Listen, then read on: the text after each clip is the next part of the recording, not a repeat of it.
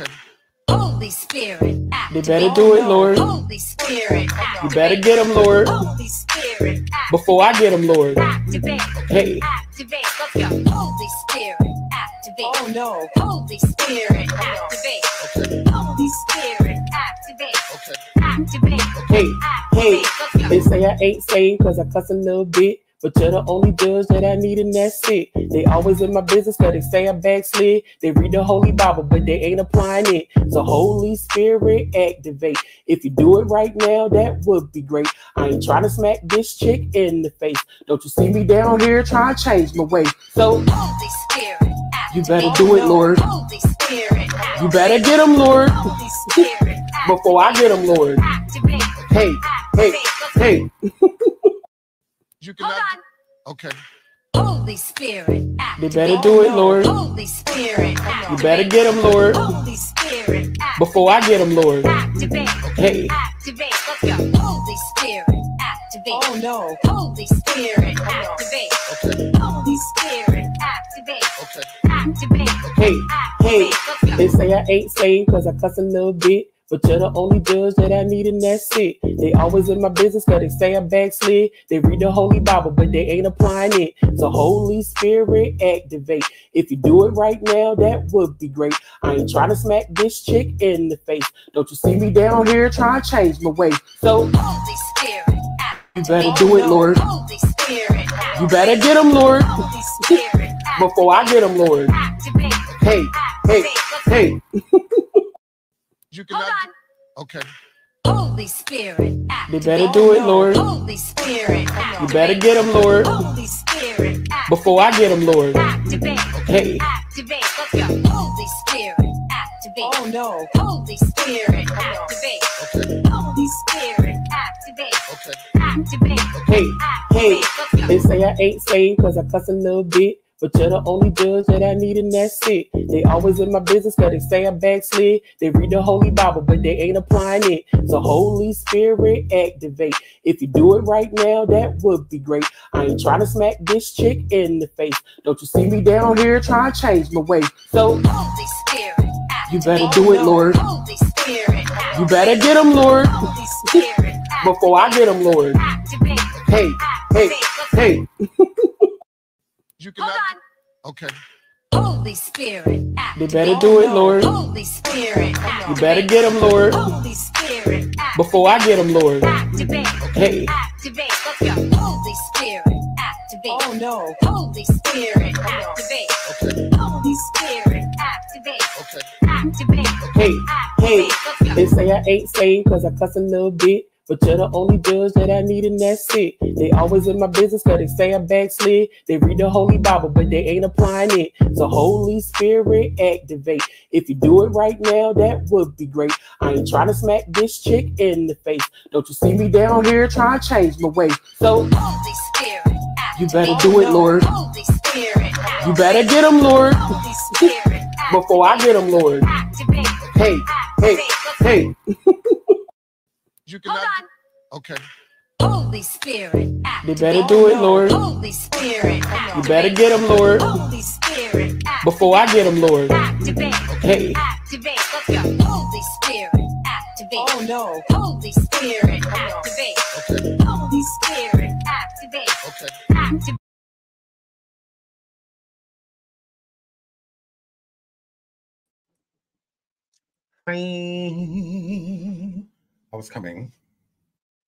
I was coming. Okay. I had to use the restroom and then I had to run outside. I'm annoying. Okay. Welcome back to my show. Hold on. I've got sunlight on here. 1 second. Sorry.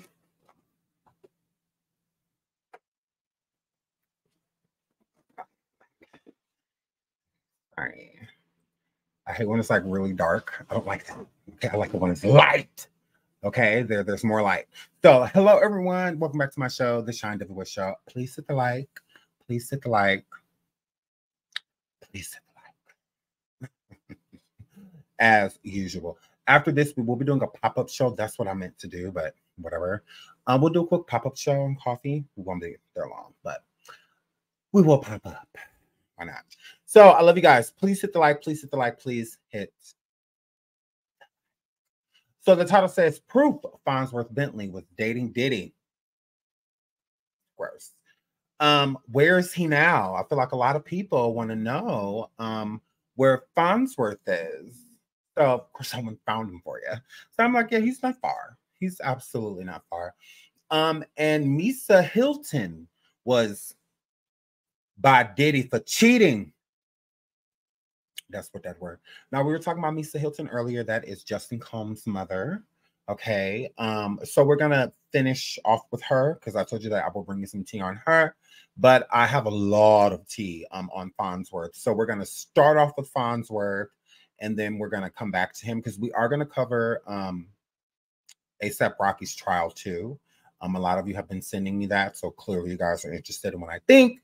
So we will cover that as well. But we are not off Diddy. We absolutely are not. So I figured why not just come forward and bring you the tea that I have on Fonsworth Bentley as well. I told you we will be getting into the males. So we will be getting into Mace soon, Shine, Loon, a few other people.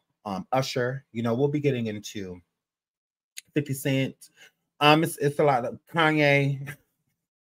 Girl, the list just goes on and on and on and on and.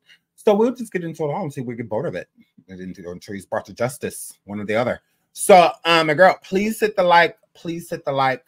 Please hit the like. Okay? Do that. Do that. Now, shout out to Fonsworth Bentley. I don't have a problem with him at all whatsoever.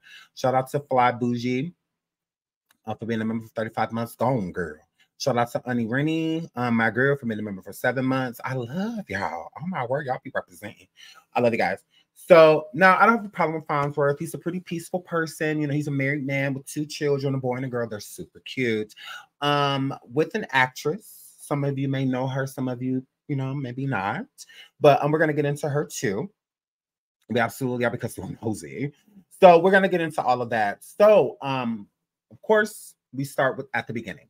All right. Where did Fonsworth and Diddy meet? You know, like, how did this come into fruition, right? So that's where we're gonna start. That's where we're gonna go for it. But we're gonna finish Misa first. And when I say finish, you know, I mean like continue to talk about what we were talking about earlier, because like I said, it's a lot of information. So I like to give it in doses.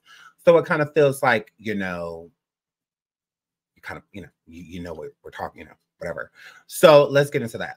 So we were talking about Misa and how she had came forward earlier this year after her son, Justin Combs, was arrested for a DUI and whatnot, you know, being intoxicated and whatnot, coming from Diddy's, you know, house and whatnot. And I mean, her girl. So she was very furious about it. She was feeling like her son was becoming his father. And she didn't want that because, again, there's things in the past that Misa hasn't spoke on, you know, that has happened to her with Diddy. So when she states like, you know, I'm not protecting, you know, anyone but my son, you know, and all of that, you know, it's pretty much just up and it's stuck. Diddy had to come do damage control. Okay, and I didn't show you this on the show earlier, but Diddy did respond to what she said. Now, Diddy and ex-Mia have positive exchange after she seemingly shared grievances. Diddy's quote, "I love you, queen." Misa Hylton commented in support of Diddy's latest Instagram post shortly after she seemingly took aim at the musician on the platform. All appears to be good between Sean Diddy Combs and his ex Misa Hylton. Now, on the last show, we were showing, you know, how she was coming at him, you know what I'm saying? Like, not my baby. You got me messed up. You know, we've been sitting around for years quiet, acting like it ain't something wrong with you. And it's something wrong with you because look at my baby. So, the girl, that's how she was. She was a protective cub. I mean, a protective mom protected her cub, right? Shout out to Mel Crease. She says the best investigative vlogging in the YouTube screens. Hashtag Shine WA, like and subscribe, become a member today, moderator. Shout out to my Chris. I love you, sweetheart. Thank you for being a member for 35 months. Oh my God, you're so dedicated. I love you. Thank you, sweetheart. So y'all, so Diddy had comments underneath. Now, if you wasn't here earlier, I'm gonna just pull this up real quick. I'm not gonna keep it up and I'm not rereading it because we read it earlier. So nah, because we didn't get into, you know, what happened after. You know, we just got into, you know, the beginning. You know, me, I believe in showing y'all both sides of the coin. You know, me, I'm messy, but at the same time, ho, ho, ho. So right here, Diddy's ex Misa Hylton posts cryptic social media rant slamming rapper after son's arrest. Okay, now look at here. Now she had put up this post. She said everyone has to sit around for years and act like there isn't anything wrong with you.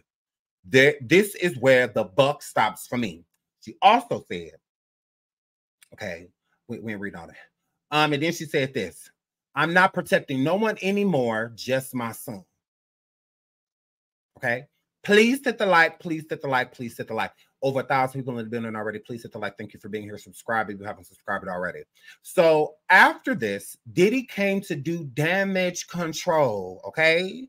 Now, Diddy has certain words and stuff that I believe he says to these women so that he know that he is threatening them via what I'm saying, but I'm not going to say it out loud, but girl. So I do feel like there's trigger words, trigger sentences, the Lord, that he don't use with all of these women. Now, this is where we're at now. Diddy and ex Misa have positive exchange after she seemingly shares grievances. He says, I love you, queen. Now let's get into this. A week after their son, Justin Combs, was arrested and charged with a misdemeanor for DUI. And as Hylton 50 appeared to air her grievances with Diddy 53 on social media shortly after, the two have since shared friendly exchanges and now deleted Instagram comments. Now, y'all know me, I'm nosy. On Friday, the Bad Boy Records hitmaker shared a video on Instagram promoting De Leon Tequila and declaring that sometimes you have to say F everybody. Okay, absolutely. Underneath the post, which used to hashtag F it Friday, Hylton co-signed Diddy's perspective. She said, yep, that's how I feel every day. So Diddy had posted, sometimes you just have to say F everybody. Okay. So then Misa had went on and commented and said, yeah, that's how I feel every day. Now look at here. And then Diddy had put happy F it Friday. Have a beautiful weekend, everyone. Okay. Now that's what that we're going to make this big on the screen so y'all can see it. Look at her. Look. Now Diddy had posted that. Sometimes you got to say F everybody. And then underneath it, he's put happy hashtag F it Friday. Have a beautiful weekend, everyone. Hashtag ad. So then he said, love, all that gay stuff. So then Misa Hylton came under and said, yeah, that's how I feel every day. So then Diddy had added her and said, add Misa, look, add Misa Hylton, I love you, queen. Then right here, this trigger sentence right here, stay in the light. Stay in the light. Okay? That's code for I have them get you. Stay in the light. Stay in the light.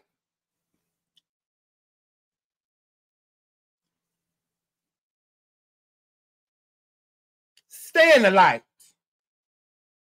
It's what that word. That's what he said. Stay in the light.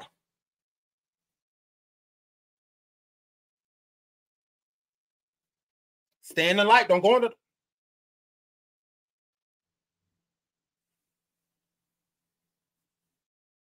Light mean alive. Stay in the light, because if you go in the dark, you can go. Stitching in the ghetto, thinking about.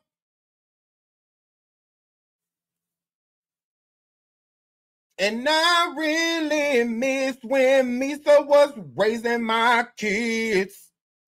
Just like Kim Porter, you can be gone away. You can wake up in a better place. Stay in the light. Don't do that. Okay? Stay in the light. Because y'all know he said to Cassie, thank you for staying with me during my dark times. Okay? So he told her to stay in the light, stay breathing. Light is air, oxygen, living. Okay? That's what he said. He said, I love you, queen. Stay in the light.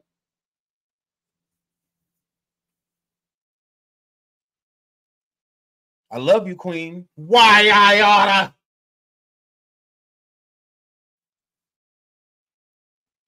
That's what that word. Okay, that's why the woman was, she back down after this. She back down after this. See, y'all just see, oh, I love you, queen. Stay in the light. That's what y'all see. I love you, queen. Stay in the light. Stay in the light.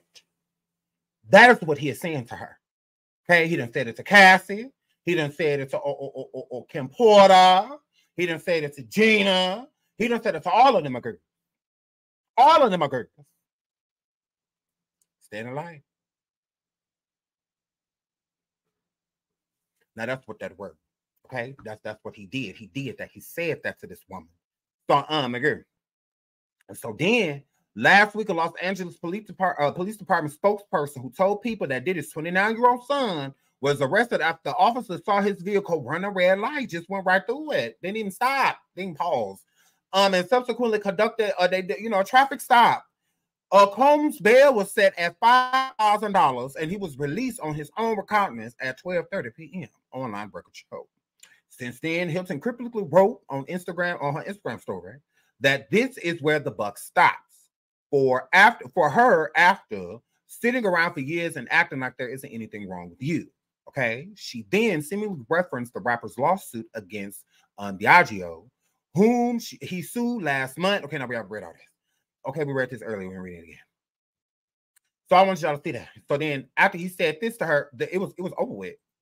It was done. She didn't say nothing else. She didn't say nothing else. Nothing else. And he also deleted this. He deleted it, y'all. Because the post was for her. That's why she commented. Because the meme that I put up, it said sometimes you got to say F everybody. And then he put hashtag F it Friday. Have a beautiful weekend, everyone. Okay? And then she came underneath the post and said, yup, that's how I feel every day. Sometimes you do got to say that. And sometimes you do got to say that. Sometimes you do got to say that, Sean. Okay? Sean Combs. Yeah, that's how I feel every day. That's how I feel every day. I want you to touch me. That's how I feel every day. So I'm gay, and I was gone. He deleted it because it was for her. Okay, because he put that up right after she had ranted on IG on her story and said, sometimes, like, look at here. Look at here. I'm not protecting nobody but my son.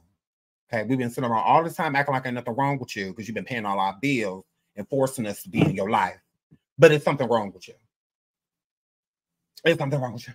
Please hit the like. Please hit the like. Please hit the like. Over 1,500 people in the building. Please hit the like.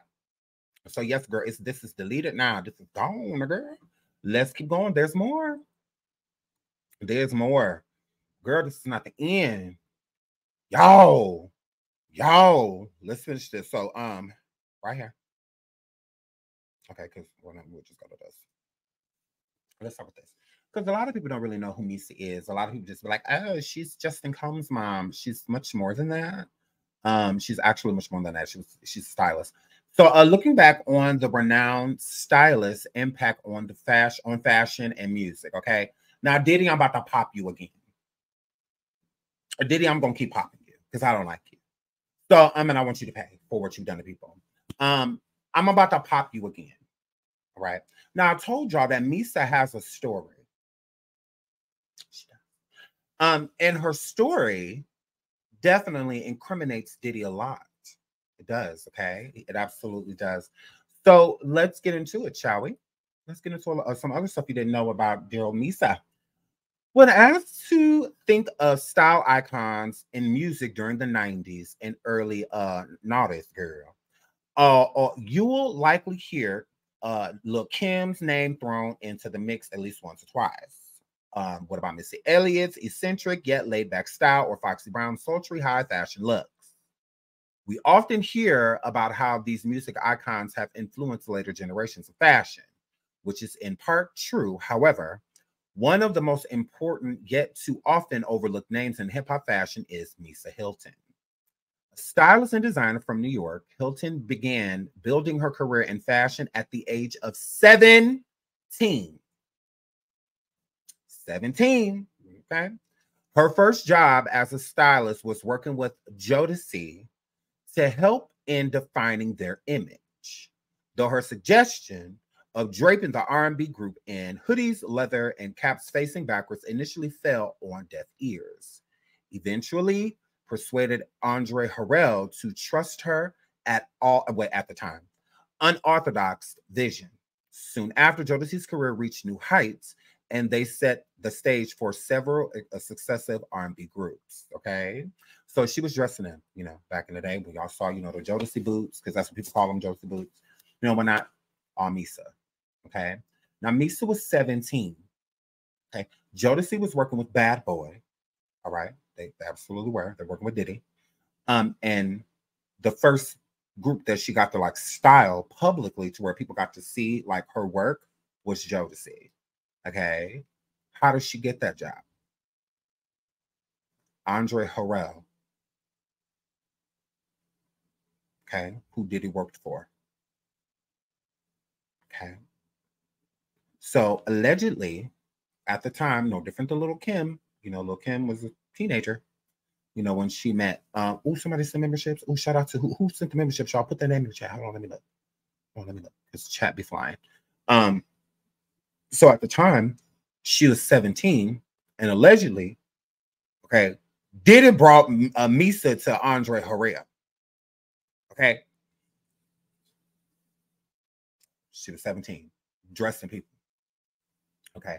Now, Diddy was 21 at the time. He was 21, yes, because he's 54 and Misa 50. So she was 17 and Diddy was 21. Okay. She had Justin Combs at 20. Okay. So at 20 years old, she had her her son, Justin. Okay. He's 29 years old now. Okay.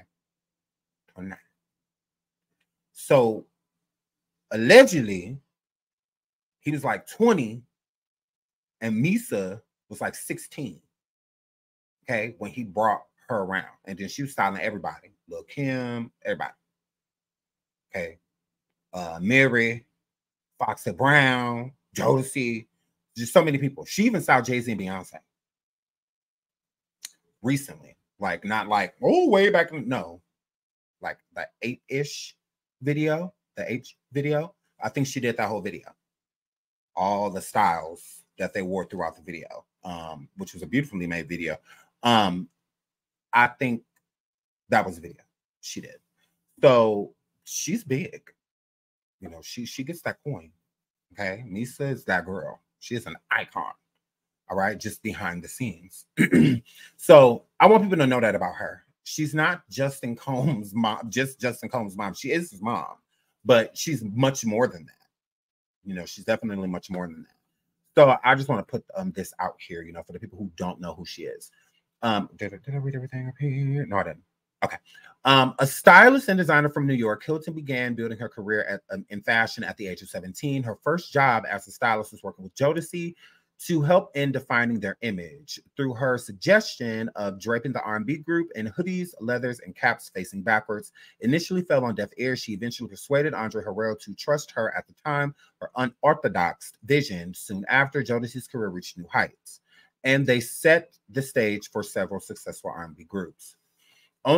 After only a few years in the game, the fashion pioneer had grown an impressive portfolio, styling some of the biggest names in music. As mentioned in the Netflix documentary, The Remix Hip Hop X Fashion, Hylton became renowned for her ability to bring that hip hop swagger to the R&B arena. She was soon styling her clients for publications like Vogue, Harper's Bazaar, and Vibe, and became responsible for a number of esteemed looks within the music world. Soon after Jodeci, Hylton landed her first female client, Mary J. Blige. At the time, Blige was transitioning to a more feminine image and acknowledges Hylton as the person she trusted with her appearance. As we revealed on the remix, Hylton worked with Blige to ease out her comfort zone and settle on an image that she identified with.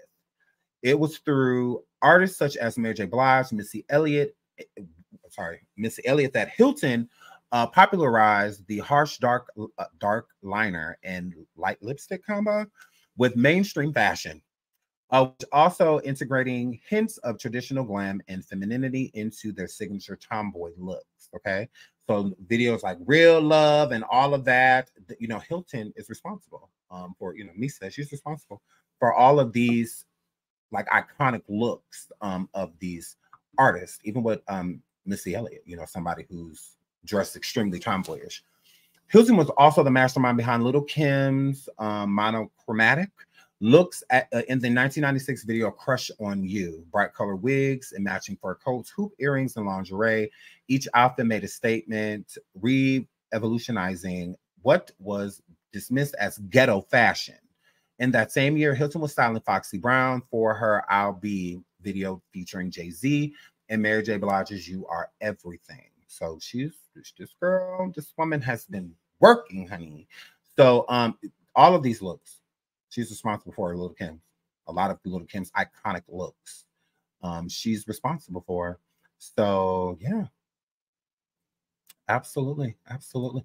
So I just wanted to put that out there about her. She's not just like his mom. But it was rumored that Diddy was dating her at a young age. At the age of, I believe it was 16, allegedly. He was like 20 and she was 16, or something like that. And she ended up getting pregnant by him at the age of 20. Right. And having Justin Combs. So yeah.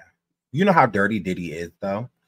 Have you noticed Diddy has two sons, right? Two biological sons, which is Justin Combs and Christian.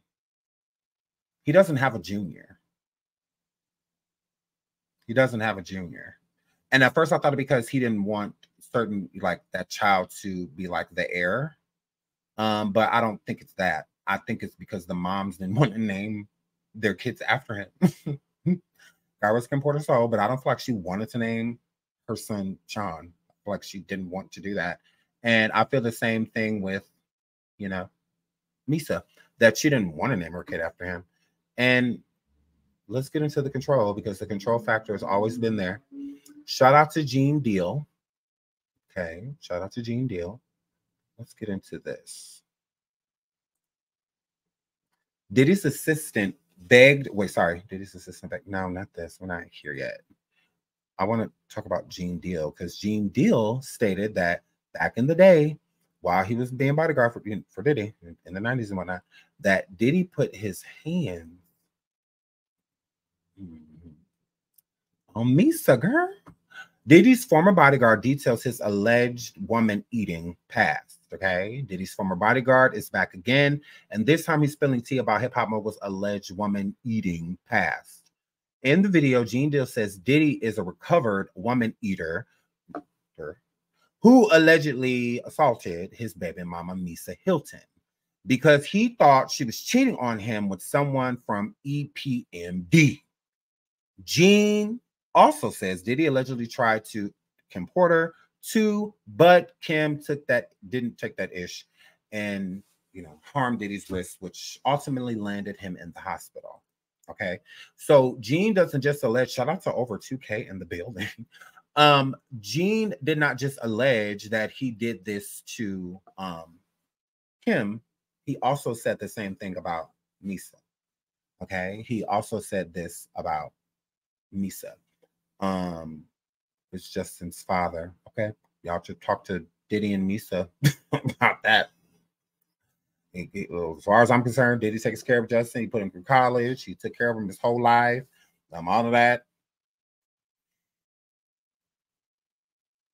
I mean, I'm not saying y'all lying. I mean, because look at Quincy. Quincy's definitely wasn't his son, but if he had it his way, yeah. I definitely heard about that.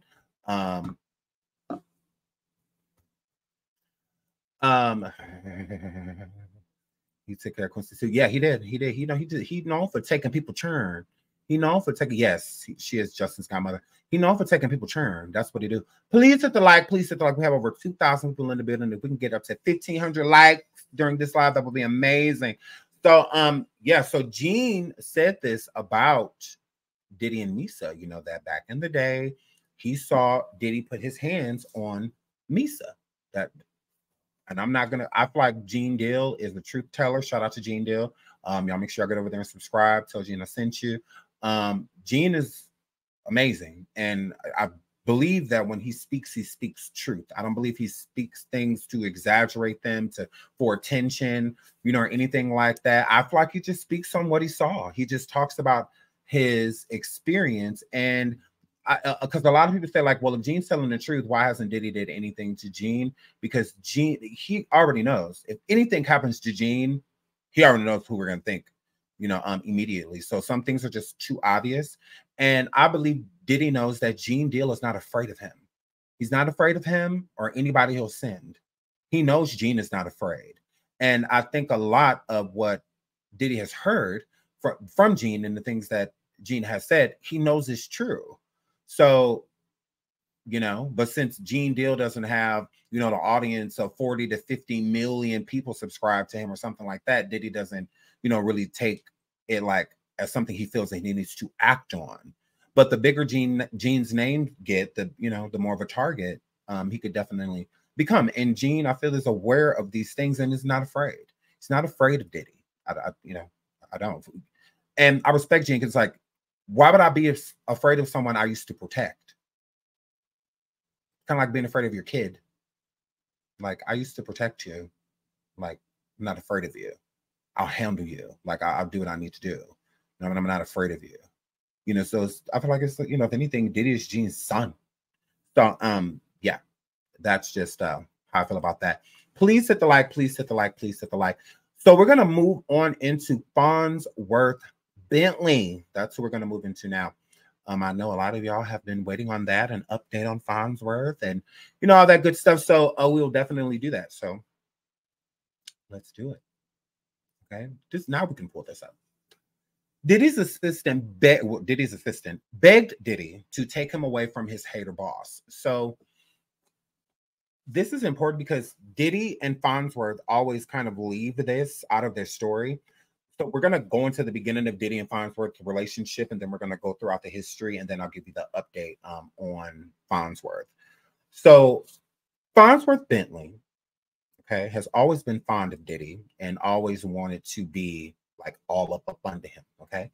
So Sean Combs, aka Diddy, is well known for his music and business ventures that launched him into stardom. The artist is well known the artist is also well known that his assistant, Derek Watkins, which is Fonsworth, who were named Fonsworth Bentley, also attained fame. Here's what Diddy's assistant said about the first time they met and how he texted for the job. Okay, so he sent Diddy a text message for the job. Let's get into that. And also this, whom he renamed to Fonsworth Bentley. Now, technically, Diddy did not rename Fonsworth.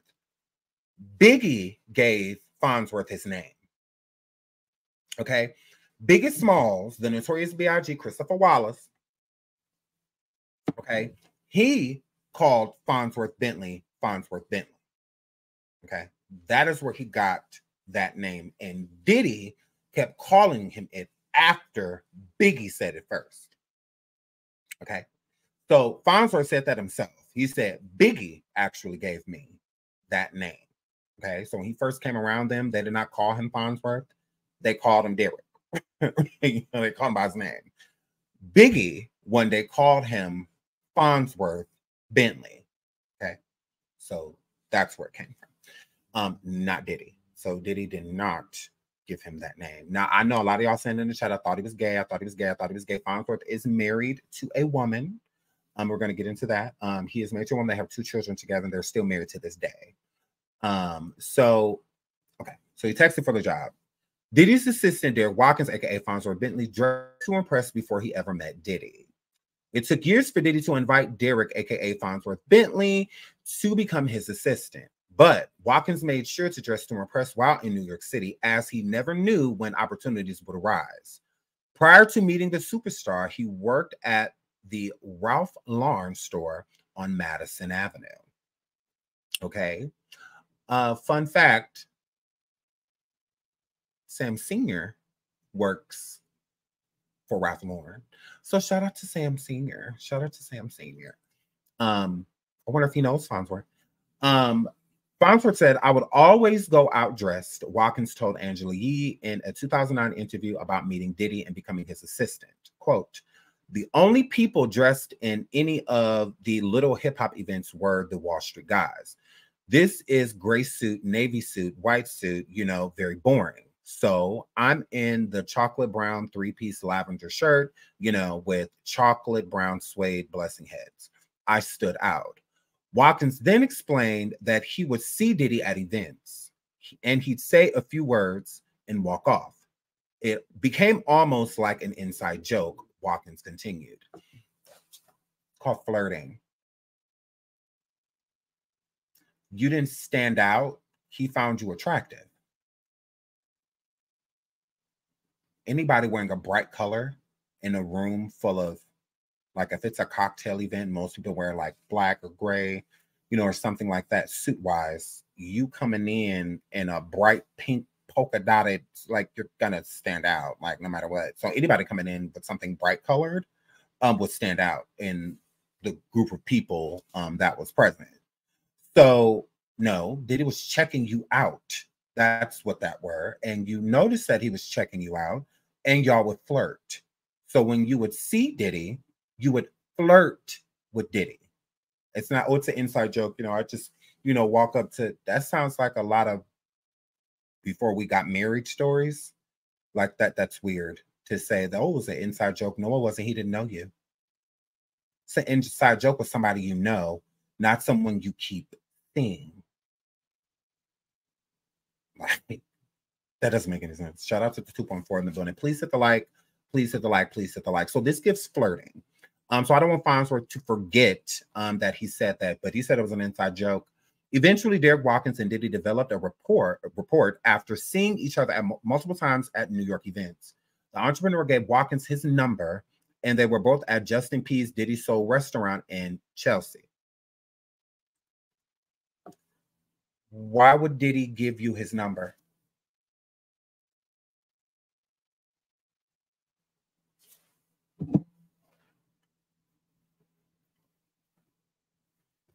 For what? You're at an event. So you're not there like working like as a busboy or something. No, you're literally like at an event. Like you're there with him.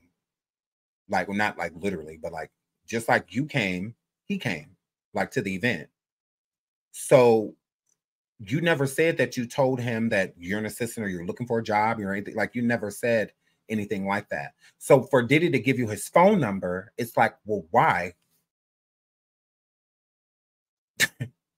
Like, what would you give him your phone number? What would he give you his phone number for?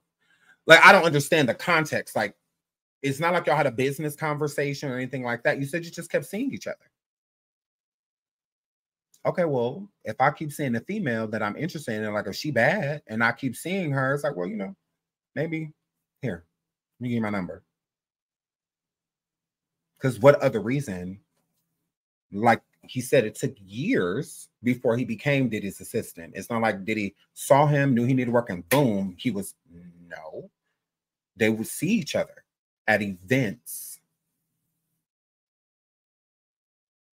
What event? Again, Fonsworth is not to be disrespectful, but at that time he worked at Ralph Lauren.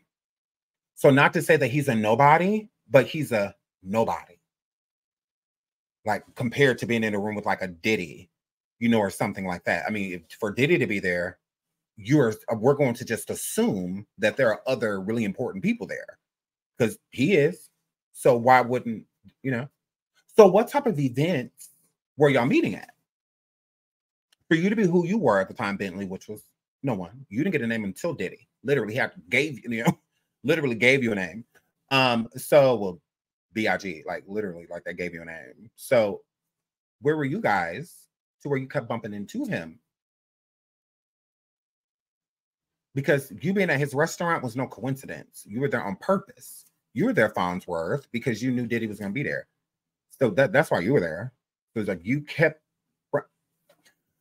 Let's keep going. So, my girl, so I'm just saying. Finally, Watkins contacted Diddy after working a shift at a restaurant. Diddy responded several times asking who was contacting him. Like, who is this?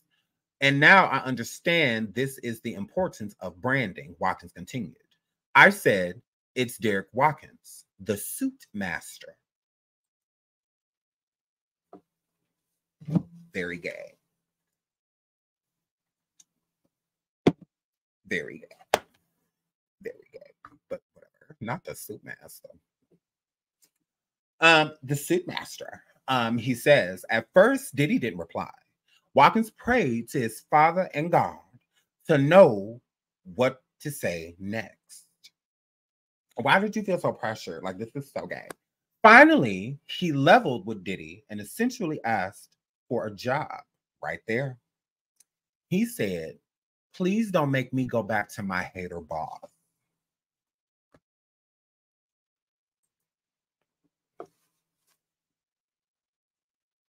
Please don't make me go back to my hater boss. I want to go with you. Let me come with you. Please. A job doing what? Diddy already had a stylist. Diddy already had a stylist. And he already had like 5 assistants. What was the reason? Please don't make me go back to my hater boss. So Diddy never offered him a job. He begged Diddy to be with him.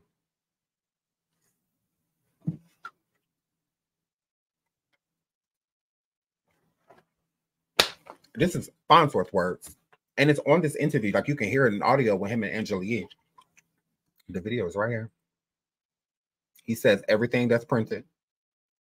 Everything that's printed.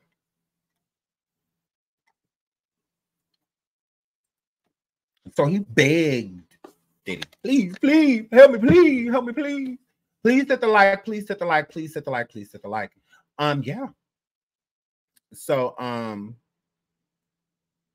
somebody just said something about the umbrella.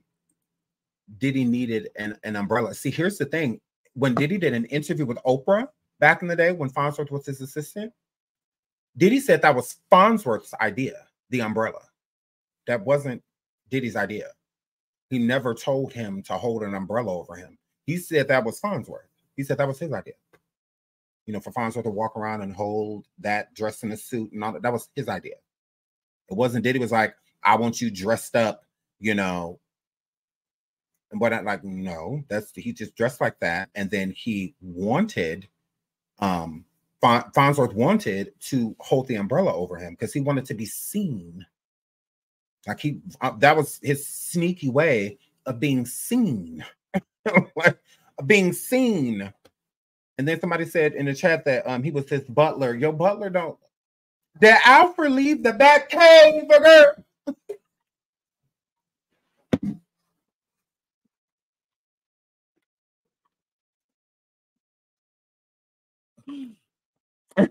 Did Alfred leave the back cave, girl? Girl, Alfred didn't leave that back cave, girl. He said he didn't leave her. Batman didn't take Bruce Wayne didn't take that Alfred nowhere with him, girl. Alfred was at the house.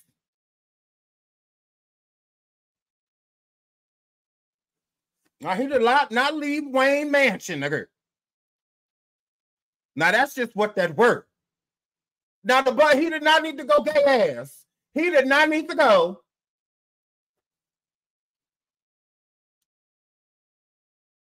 Nah. Jeffrey left to go party at one time at the club, and him and Will was on the same girl. That was the only time. Other than that, he ain't go nowhere. Jeffrey didn't go nowhere. Jeffrey really didn't leave that house. He barely wanted to go to the hospital when Viv had that baby. He didn't want to go see Nikki.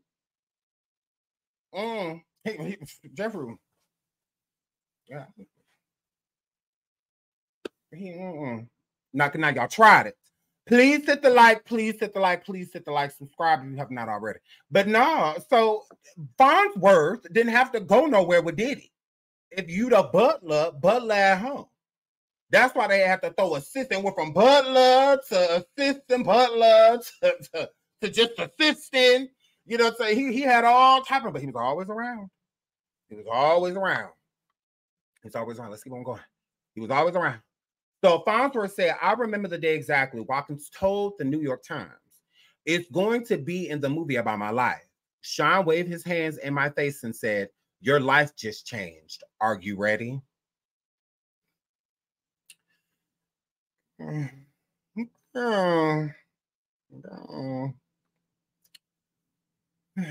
Moving right along. Let's get into Fonsworth and what he's got going on after Diddy. Actually, during Diddy. No, we ain't gonna do after. We're gonna do during Diddy because the tea just get thicker and just get thicker. Now, Diddy and Fonsworth, okay, they separated because Fonsworth allegedly wanted to venture off and do different things, and he did. He did the VH1 show From G's to Gents. He came out with his own album. You know, on all of that work with Kanye and a lot of Kanye's music. He was up on Kanye albums, literally like credits he has on Kanye's albums. So yeah, him and Kanye worked really closely together. So let's get into what happened to Diddy's former assistant Fonsworth Bentley. Shout out to Nicki Swift. It all started with an umbrella. In the early 2000s, Derek Watkins famously became known as Fonsworth Bentley, a play on the character Bootney Lee Farnsworth from the 1975 film Let's Do It Again. After assuming the role of an umbrella-toting full-time butler for multi-million-dollar producer Sean Diddy Combs, for a point of reference, it happened somewhere between the rapper going by Puff Daddy and P. Diddy. In addition of Bentley to Diddy's entourage and his newfound persona were a result of the rapper needing to clean up his act after being acquitted for GUN possession and bribery charges stemming from a nightclub powwowing in 1999. Per the Fader, along with the rebranding came a new wardrobe and the then 27-year-old Atlanta native as a proper usher for Diddy into the world of being a sophisticated gentleman. It didn't take long for the former personal valet and assistant to grow his own brand and build a name for himself in television, music, and even literature. While Bentley may have put down the umbrella for greater pursuits, he definitely made his mark on pop culture and made himself a hip-hop topic of conversation for years to come. Fonsworth Bentley first appeared on an episode of Making the Band 2. According to VIX in 2005, Fonsworth Bentley made his grand appearance next to Diddy in season 2 of Making the Band. Initially, the tall, dapper personal assistant made everyone question what exactly was happening. But soon enough, Bentley became a pivotal part of getting the potential R&B stars in line and ready to appear as a distinguished gentleman. Okay, so at that point in time, no one understood when Making the Band 2 was going on. No one understood what was going on with Bentley. They're like, who is he? Who is that? Yeah. Please hit the like, please hit the like, please hit the like. Shout out to Lionheart. You know, people were just like, who is that? Who is that? You know, he was just standing next to Diddy with an umbrella. Again, I believe Fonsworth stated, thank you for the super sticker, Lionheart. I believe Fonsworth, because Diddy said the umbrella holding it over his head was Fonsworth's idea. So I think that he did that so that he could be in, you know, the limelight with Diddy instead of being in the background. This pulls him to the forefront because he was mentioned, but no one ever like really talked about him because no one really ever saw him, you know, depending on unless Diddy was like out and about. So when Diddy was like on vacations and stuff like that, sometimes you would see Fonsworth holding an umbrella over him, you know, and stuff like that, but nobody knew who he was. So I believe Diddy brought Fonsworth onto Making the Band 2 because people were assuming Fonsworth was gay and that Diddy was gay and that this was Diddy's man, you know, or guy or beau. There was pictures of them in the National Enquirer, you know, and stuff like that on the front of magazines everywhere. Like, who is this guy? Because he just, the first time people were really paying attention to him. Then as he started holding that umbrella, people started paying more attention. So when the paparazzi would take a snap of Diddy, they kept seeing him. So they're like, who is this guy in this suit holding, like, who is he? because everybody knew Diddy's assistant. It was this white lady at the time. I forgot her name, but she was his assistant at the time. So it would be weird for Fonsworth to be sitting there holding this umbrella over Diddy while Diddy's talking to his assistant. It's like, who is this guy? Because that's his assistant. That whatever. So I believe he brought Fonsworth on the show so that people wouldn't think that he was gay or that Fonsworth was like his guy, because he, to Diddy, he's not, my guy. So yeah, so because everyone assumed that Fonsworth was gay, that it was just an assumption, but people were like, oh, he's gay, he's gay, he's gay, he's gay. Even while he was on Making the Band, people still assumed that he was gay. So the personal assistant slowly rose to fame as more and more hip-hop elites wanted to learn more from Bentley's high level of style, fashion, and upper tier of sophistication. Thanks to his wealth of knowledge, the former valet went on to land his own MTV reality show in 2008, From G's to Gents, where he taught wayward men the ways of being a gentleman. I still love that show. It was a really good show. By the time he snagged his own reality show, it was very clear that Bentley's umbrella-carrying days were long gone. In fact, he went on to work with the likes of Kanye West, Gucci Mane, Andre 3000, and the Black Eyed Peas, and many more. So, yeah, so, and this is his wife. This is his wife. Fonsworth Bentley went on to pen an etiquette book in 2007 titled Advance Your Swagger. So he wrote a book and it did really well. It became one of the New York Times bestsellers. How to use mannerisms, confidence, and style to get ahead. Bentley attributes his accomplishment to one key equation: manners and confidence plus style equals swagger, per the book's description. With this formula, Bentley transformed himself into an icon of unfathomable grace, elegance, and good manners. And now he's on a mission to help you step up your game, advance your swagger, and get ahead and live out your dreams. Okay, so right here, after making a name for himself and stepping out of Diddy's shadow, the fashion trendsetter transitioned into music professionally when he grew his family personally. Bentley married actress Fawn Chambers. Okay, so she's in a few movies. I remember she was in White Chicks.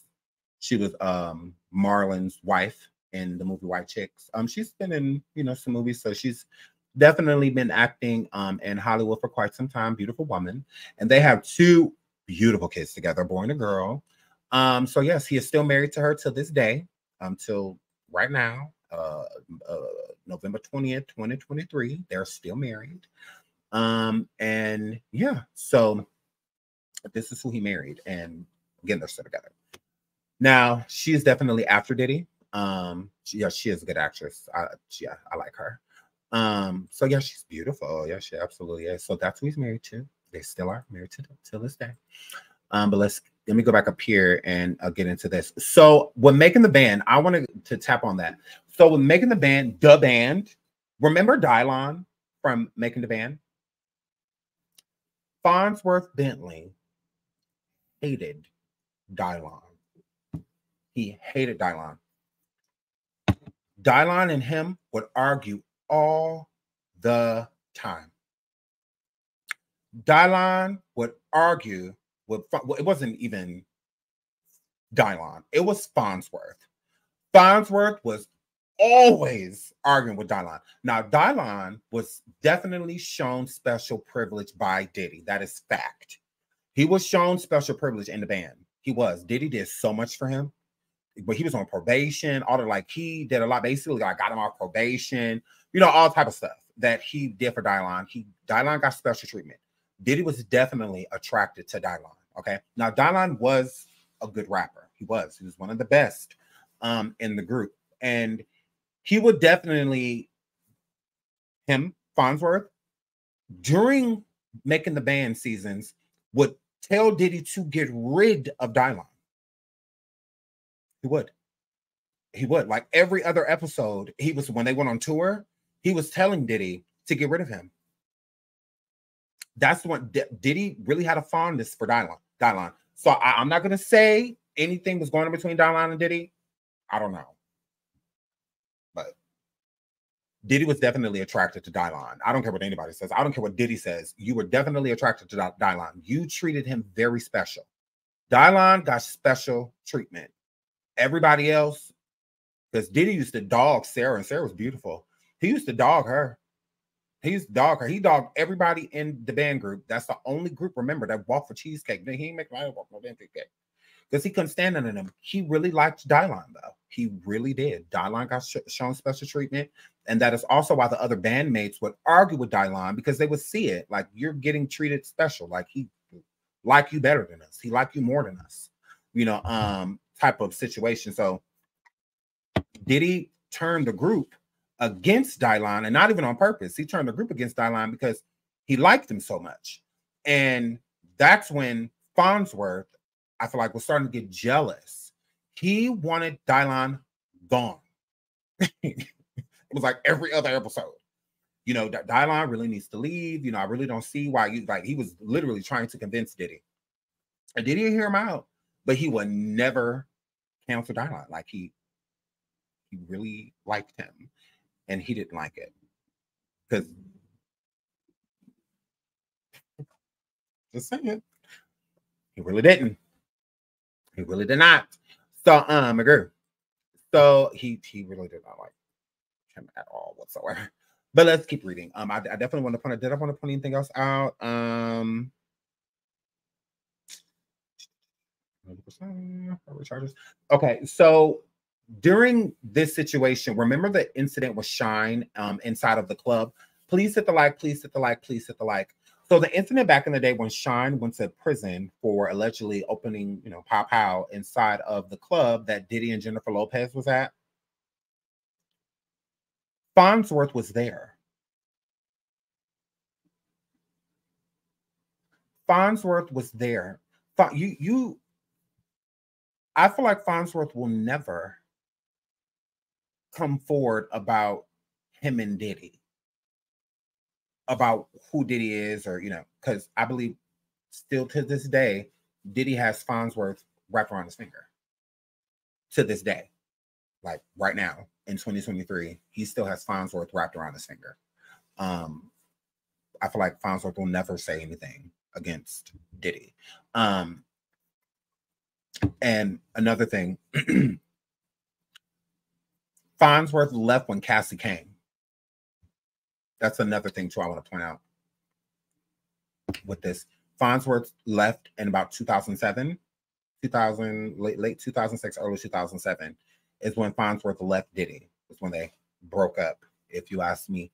And I believe it's part of the reason him and Kim Porter, why Kim Porter left him in 2000, well, not left him, but was like over it, because Diddy was with Fonsworth. Everywhere they went on vacation, Kim Porter with the kids and stuff at the time that she just had, Fonsworth was always there. Always. He was always with them.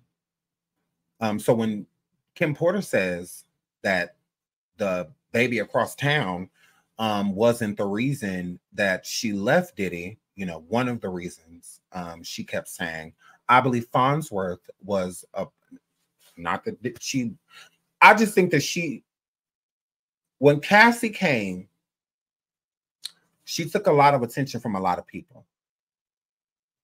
So all of them was leaving Diddy at the same time. Okay. Fonsworth was leaving him. Kim was, like, everybody was being pushed to the side. Everybody. Like when Cassie came into the picture. So it's like Diddy lost his mind, you know, when he saw her. Like, literally. Like, lost his mind. So it's like he was pushing Kim out of the way. He got rid of Kim. He got, you know, put her basically in the attic, you know, and got rid of her. And then he put Fonsworth in the other side of the attic, you know. So it's like he never really got rid of him. Like a lot of things Fonsworth that I'm seeing that belong to you, you still credit Diddy for a lot of things. And even some of your music, Diddy has credits for too. So Diddy still has a lot over, you know, Fonsworth's head. But I do think Fonsworth tried to rebel because Diddy and Kanye have not liked each other for years. Like, they do not like each other, right? And Fonsworth has worked a lot with Kanye West. So I think that that's a major friction. Major friction. Because Fonsworth, I think he hasn't posted on IG in like 3 years. Like it's been like years since he's posted on IG, but he did post Diddy. He was still posting Diddy. He still was. So I still believe that Diddy has him in his pocket. Like he said, happy 50th birthday to Diddy, you know, and whatnot. So when they fell out, I'm not going to say when they fell out. When Fonsworth stopped writing about, or not writing, sorry, talking about Diddy and posting Diddy was when Diddy and Kanye fell out. That last time over the whole Kim Kardashian, well, not Kim Kardashian, the White Lives Matters shirt, when they had a public falling out, kind of, about that, you know, when Kanye was blasting everybody's text messages, you know, and all of that stuff. Him and Diddy really fell out, like threatening each other. Oh, and I have those receipts too. When they were threatening each other. So that's when Fonsworth stopped sharing Diddy, talking about Diddy, all of that.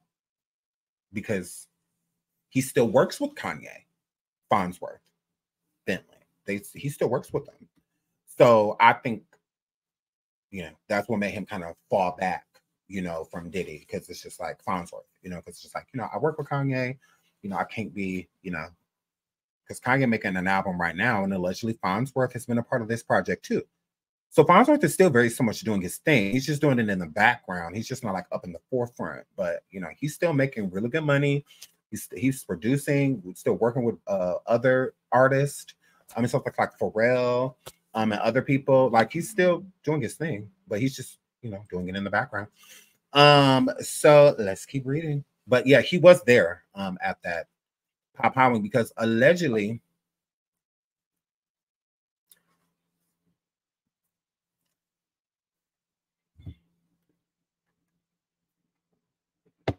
because, you know, there's a rumor out there that Fonsworth Bentley helped set up Biggie. I'm just saying, I can pull it up. If y'all want me to pull it up next show, I can pull it up.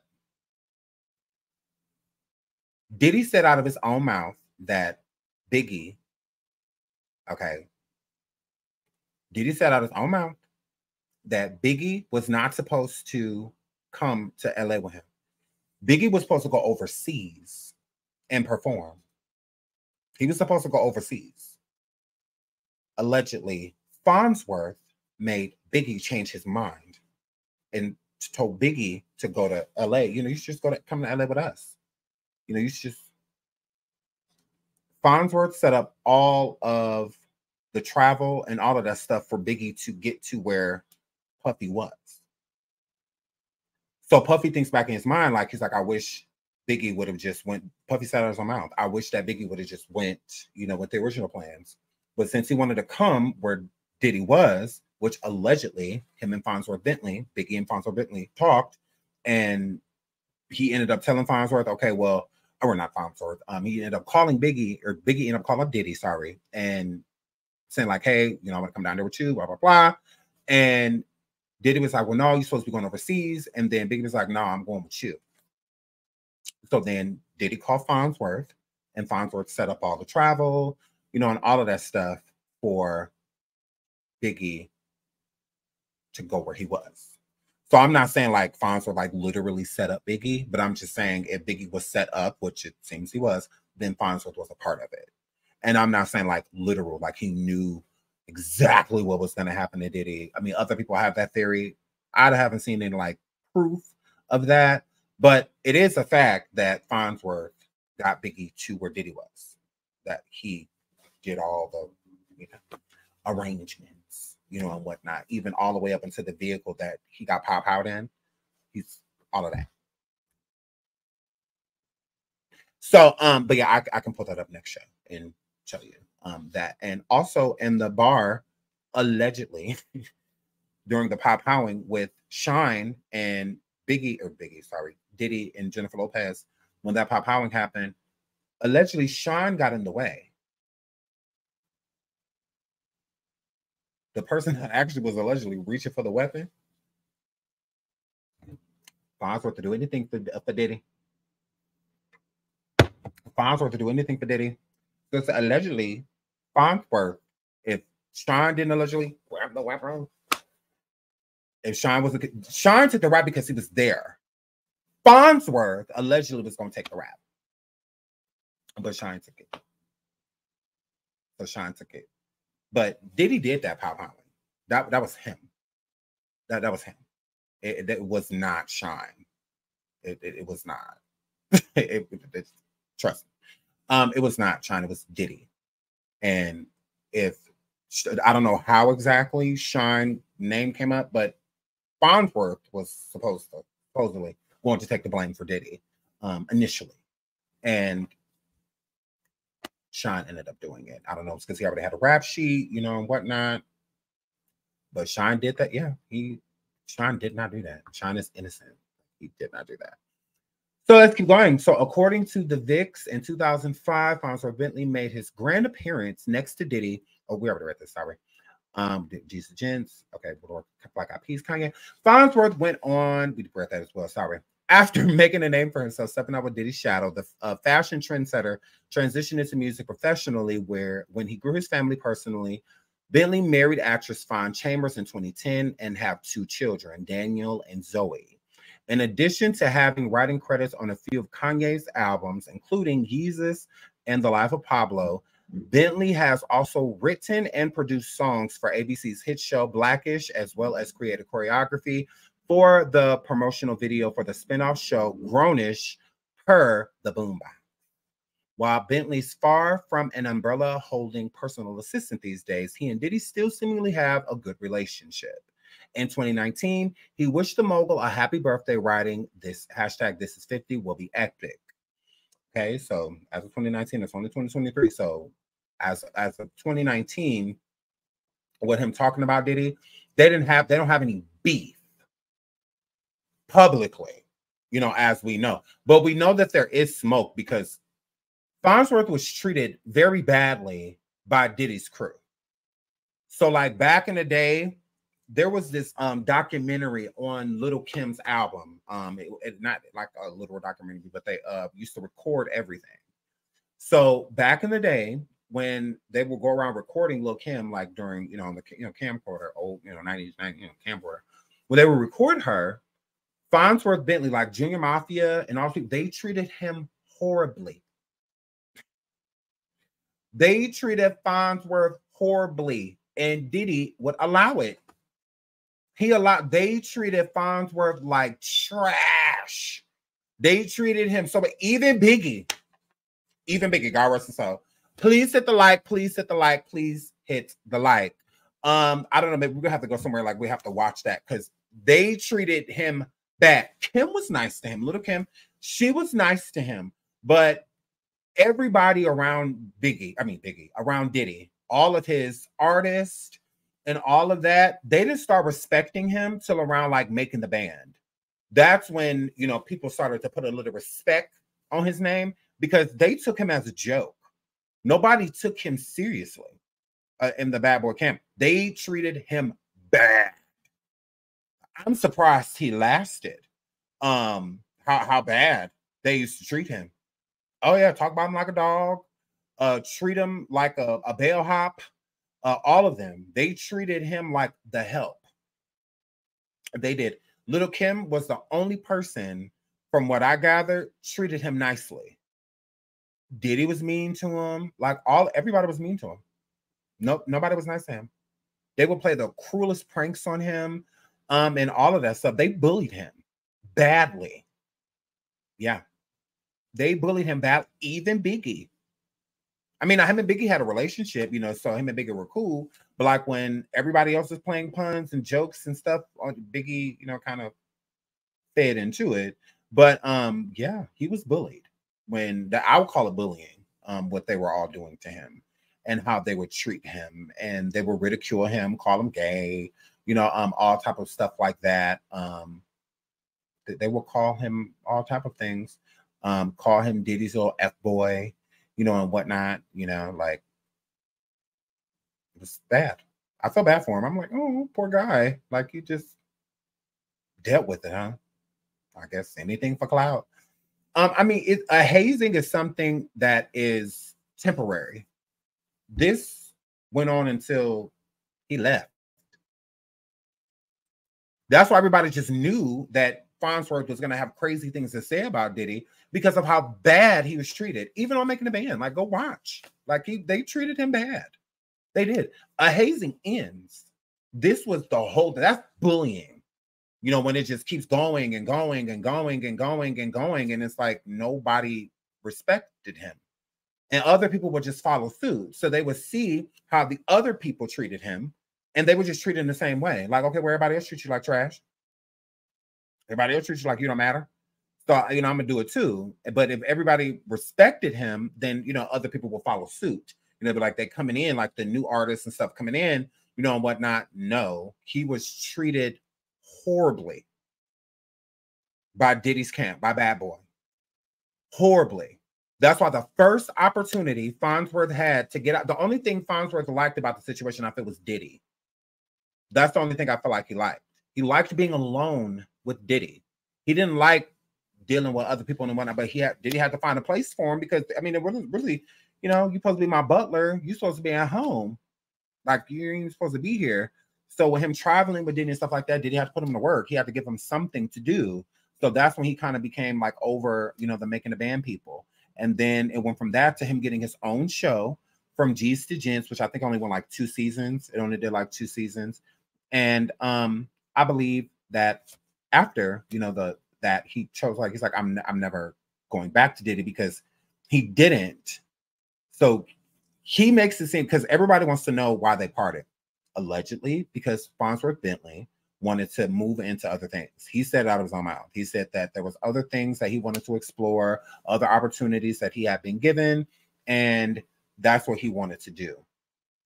And so there was like no bad blood, you know, or anything like that. But let's keep going. Fonsworth Bentley went from small screens to reality television and music videos to the big screen, appearing in numerous films. He made his movie debut in 2003 in Honey alongside Mekhi Phifer, Jessica Alba, and Romeo Miller. He played a barber in Pfeiffer's Barbershop. The following year, he had a speaking role as a salesman in Fat Albert, starring Kenan Thompson. Bentley later worked with Outkast in 2006 and the star-studded surrealistic musical Idlewild, where he voiced the drinking flask of Big Boy's slick-talking character Rooster. In 2017, The Think Like a Man 2, the sequel to the movie adaptation of Steve Harvey's controversial book, Act Like a Lady, Think Like a Man, he made a cameo as well as a well-dressed shot caller. Kevin Hart needs to learn how to pay his bills if he doesn't pay his bills. There are people out here that aren't afraid to talk to him about that. He told the hip hop Hollywood adding, and so that's what my character does in the film. Over the years, through his debonair cameos in movies, music videos, TV, and of course his umbrella, Bentley solidified himself as a leader in giving hip hop streetwear a flair of sophistication. So let's get into the rumors, because you know I'm messy. Let's get into the rumors. Fonsworth, you tried it. So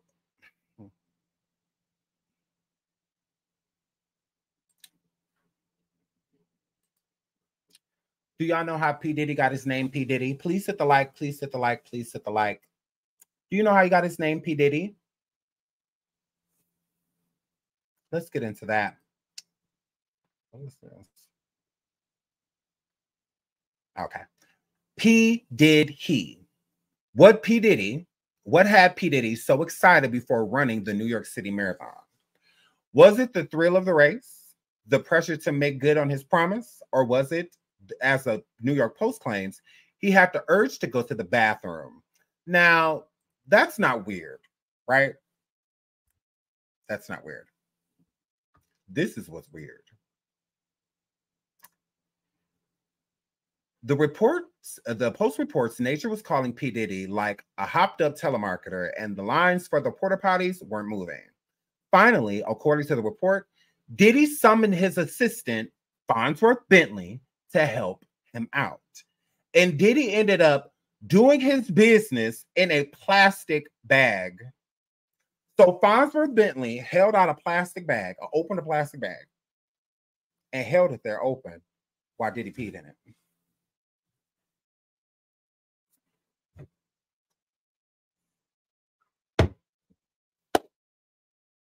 I bullshit you not. So he held up, like, took a plastic bag, like folded it, I'm assuming, held it open because the porta potty lines were so long, and he held the bag so that Diddy could pee in it.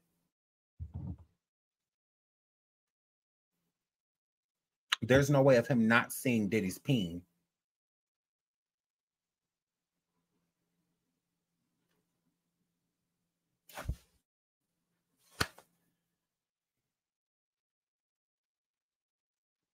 That's a lot. I'm like, so you held open a bag while he peed in it? Why? Why?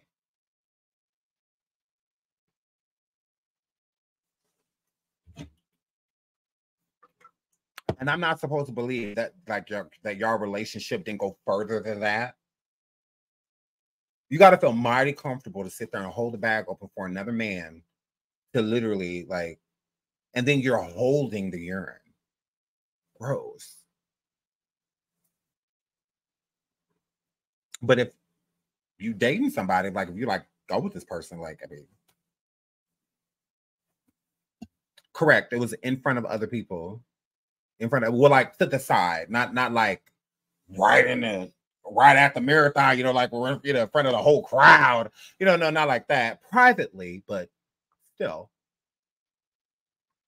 Let me read that again. Literally. The Post reports Nature was calling P. Diddy like a hopped up telemarketer, and the lines for the porta potties weren't moving. Finally, according to the report, Diddy summoned his assistant, Fonsworth Bentley, to help him out. And Diddy ended up doing his business in a plastic bag.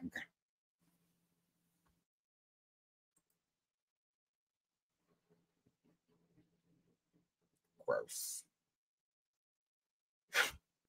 Wow. Because it's like, you're a dude. You can just go pee in the grass somewhere real quick. That's how you know he used to degrade Fonsworth. Okay, he would definitely do that. Please hit the like, please hit the like, please hit the like. So that's where Pete did here. Let's get into some more. There's more tea. There is more tea. There is more tea. Because you know what I mean? I like to come with receipts. Because I'm like, okay, well, if you peeing in bags, it's like gross. Gross. Let's get into this. There's more tea. There absolutely is. There is more tea.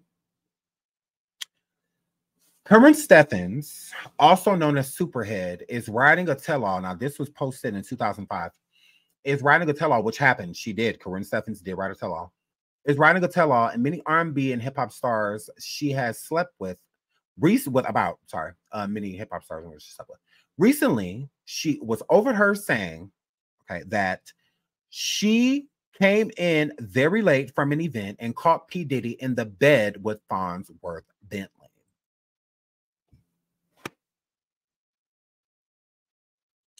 She did say that. She did. In her book, she said, because she was, not dating Diddy at this time, but she was sleeping with him. Okay. And she said that one time, you know, she kind of, you know, crept in, you know, she was late. And when she got there, Diddy and Fonsworth were in the bed together.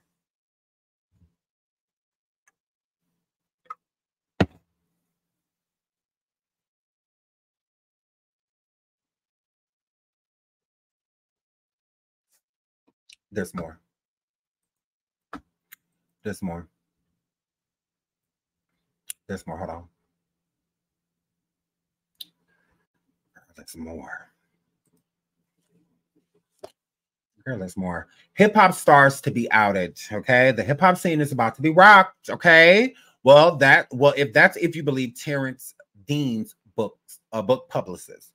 The former MTV executive will soon release Hiding in Hip Hop, which allegedly exposes the genre's biggest homos from the release, okay? Now, Terrence Dean worked for MTV for a very long time and knew a lot of people, went to a lot of parties, especially like Diddy, you know, people like that. Like, I mean, the hottest parties and stuff like that, you name it, he was definitely there.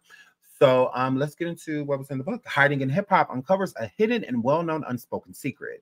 Deep within confines of hip hop is a prominent gay subculture, a world that industry insiders are keenly aware of but choose to ignore, according to Dean.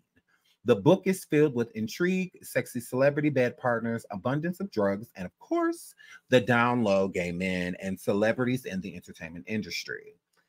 This tale, a long time coming, honky homos have been forced out in recent years, like Lance Bass, Neil Patrick Harris, and T.R. Knight. It's only fair that the Black folk take some heat too. We have no idea who Dean will name, but we've got some theories. We're not psychic, but we do have our theories. Obviously, Kanye West and Diddy will get a mention. Anyone who thinks West likes women needs to just listen to his lyrics. Sure, they're laden with vaginal love, but we all know the saying.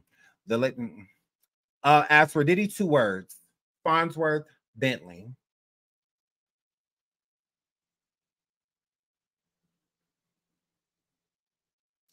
Fonsworth. So when he wrote about you and Diddy, they did state that y'all were together. Fonsworth.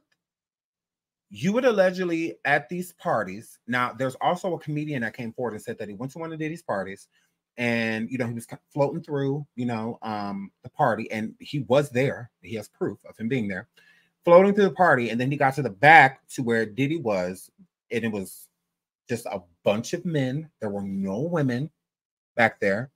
Extremely dark, more so like a spa, like type of ordeal, like red light, type of situation. You couldn't really see, like who was in. You have to get really close to the person basically to see who they were. Type of situation. No, not Cat Williams. This is I forgot his name, but he's white. He's not. It's not Cat Williams. This is somebody other than Cat Williams has said this too, but this is somebody other than Cat Williams. I forgot his name. I put him in my surviving. He's in my first surviving Diddy. And he went to one of Diddy's parties, and he hasn't been invited back to Diddy's party since because he traveled too far through the party. He ended up being back where Diddy was, and it was only men back there. And Diddy was back there with like the music executives and other artists, and stuff, actors, but it was all men. Okay, all men. Fonsworth was one of those people. So, and we're going to get into that in the next part of this too. Like, because we're already an hour and a half in, I try not to make my lives too long so that it's easy to keep up. But yeah, Fonsworth was there too.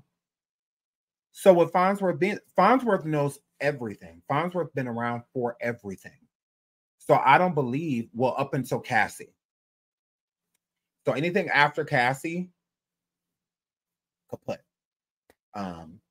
Because he was gone. He left. Around that same time, because Diddy tried to make it seem like there was no beef with him and Fonsworth. He made it seem as if Fonsworth, that Fonsworth was not fired or anything like that. Well, if Fonsworth wasn't fired, if Diddy wasn't jealous that Fonsworth was doing his thing, then why when Fonsworth did the show From G's to Gents, did Diddy feel the need to compete with him? Diddy wants you to be his next assistant, plus Usher, Paris Hilton, Janet Jackson, Marilyn Monroe, and more. And for the record, let's scroll down a little bit. It says right here, do you want to be the next Fonsworth Bentley? Diddy is looking for a new assistant. How is that not shade? He had a whole show of finding a new assistant. I thought he wasn't fired. I thought he still worked for you, and all that good stuff. It's just, no, Diddy wanted us to know that he was going to ruin Fonsworth by any means necessary. That's why From G's to Gents only got 2 seasons and basically got cut off the second season. Diddy was not going to let him have anything without him. It's the control factor. If you do move up in life, it's going to be because I want you to. From G's to Gents was a successful show. It was a good show. I loved it. I'm like, oh my God, this is such a good idea. It was such a good idea. It really helped people. It really did. He really helped Fonsworth. It really helped those men. He really did. It was a cool show. I liked it. And it was a success. So for it to get cut, it got cut because Diddy had a cut. Diddy has a long-standing partnership with MTV, and he was not about to let Fonsworth get one up him. He was not going to let him do that. He wasn't. Fonsworth broke up with Diddy.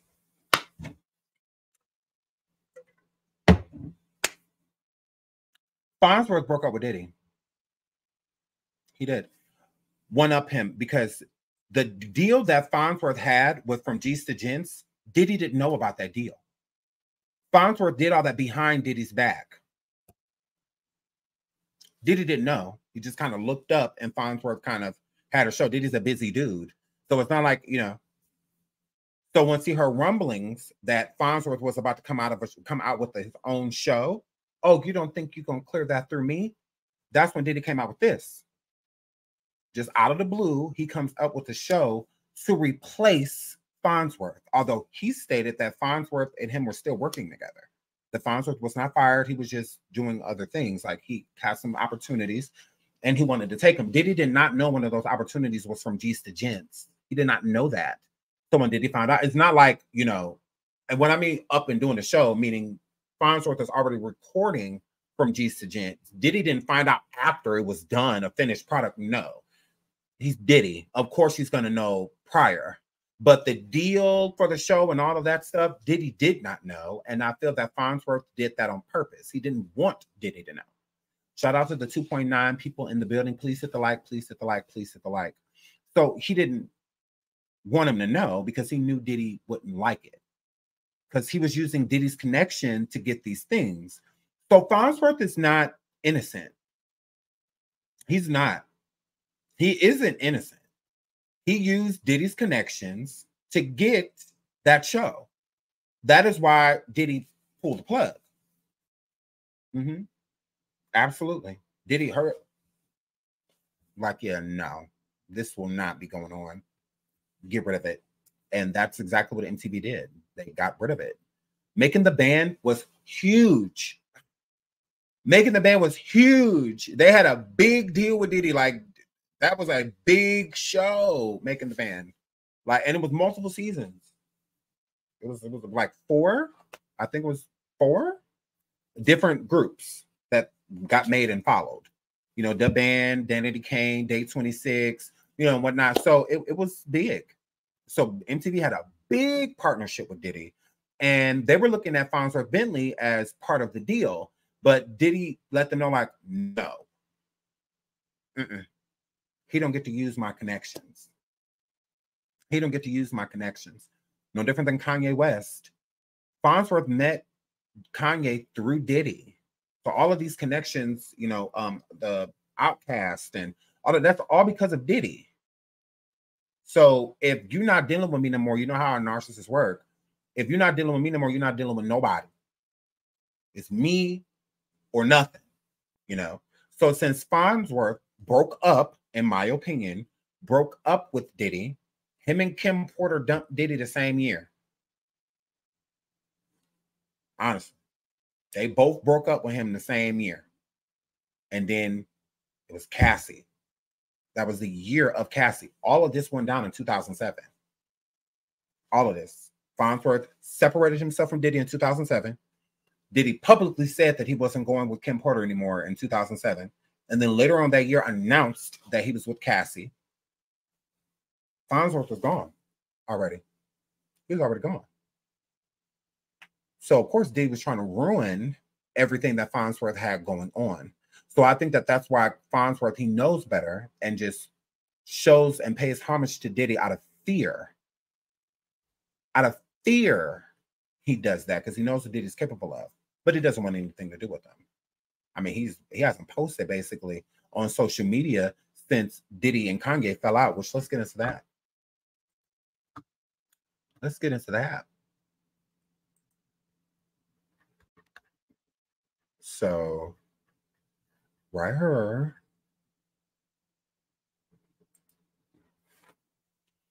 Kanye fused with Diddy. West goads him to do something illegal to me after Diddy defended him as a free thinker over White Lives Matter. Okay. So Kanye launched a public feud with his friend Sean Diddy Combs on Friday, fighting with him over text and posting the screen grabs to Instagram. The two were locked in a dispute over Kanye's White Lives Matter t-shirts, which debuted at Paris Fashion Week last month to a storm of controversy. Over the course of their fiery exchange, Kanye 45 go to Diddy 52 to come do something illegal to me and vow to use you as an example to show the Jewish people who told you to call me that no one can me or influence me. A devout Christian, he is also declared in one of the Instagram captions, Jesus is Jew. Diddy was previously on one of Kanye's only famous friends to leap in his defense, calling him a free thinker and saying his message was misconstrued while expressing disagreement with the White Lives Matter slogan. Okay, so Diddy came forward and defended Kanye, and Kanye jumped down Diddy's throat.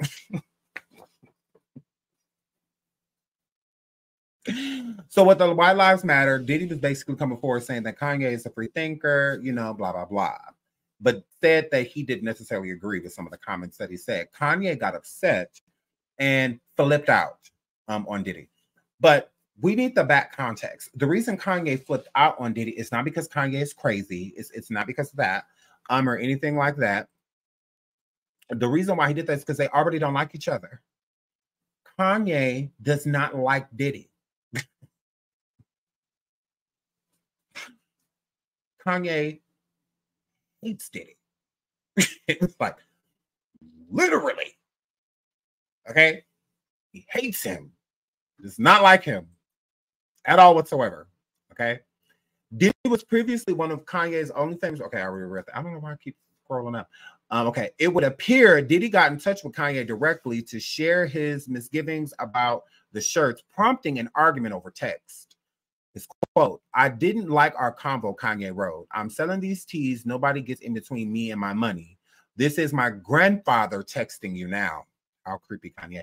The pop rapper told Diddy, "Never call me with no bull-ish like that again unless you ready to greenlight me, because anybody who got on that tee is me." Presumably referring to his late friend and fashion collaborator Virgil Abloh, how you say that? Kanye wrote, "Out of respect for everything you've meant to me, I'll be quiet as Virgil. But now I know how I've hurt people with with threats." Okay, so this is right here. Okay, this Kanye text Diddy and said, it say Puff right there at the top. Okay. We just read that. I didn't like combo. I'm selling these seats, blah, blah, blah. So at the end, what we didn't read, Kanye said, "Come do something illegal to me now, please." Kanye says, "Come do something illegal to me now, please." Okay, so Kanye is saying that, you know, I know you be taking people out. I know you be hurting people and coming after people, blowing up people's cars. Although now this is before, this is pre-Cassie. Okay, this is pre-Cassie, right? So Kanye saying like, "Look, come do something to me illegal right now, please." Okay. Kanye also said, "This is why I'm the leader. I just made both of these guys my security, because anything happened to me, y'all the top suspects. I be selling White Lives Matter tees later today." So when he's saying one of the people being one of the top suspects, he's talking about Diddy being one of those people. Okay. Let's keep reading. In a follow-up text, Kanye taunted his friend, "Come do something illegal to me now, please." He then posted a screen grab of these texts to his Instagram page and wrote in the caption, "God is love. My brother misspoke to me, but I still love him." Okay. So he said his text thundered ahead as Diddy fired back. As soon as I land, we'll meet face to face. Send me an address." Okay. So Diddy responded to Kanye's long text messages, these up here. Okay, when you say, "Come do something to me illegal now, please." Diddy's response is, "As soon as I land, we'll meet face to face. Send me an address." And then Kanye said some explanatives and said, you fed. Okay. F you fed. Okay. So he calling him a fed. Okay. So Diddy did say, like, we can, as soon as I land, we'll meet. And then Puff says, blank Send me an address. Let's stop playing these internet games. And I don't feel threatened. You'll be fine. Just love.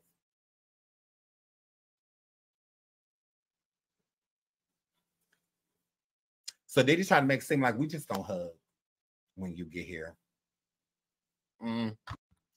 Kanye says, this ain't a game. I'm going to show you as an example to show the Jewish people that told you to call me that no one can me or influence me. I told you this was war. Now you going to get some business. Kanye does not like Diddy. Okay? Kanye hates Diddy. Okay? Now, this was, hold on, let me go to the top so I can show the proof of the day. Okay? This was in 2022. Okay? So this was last year. All right?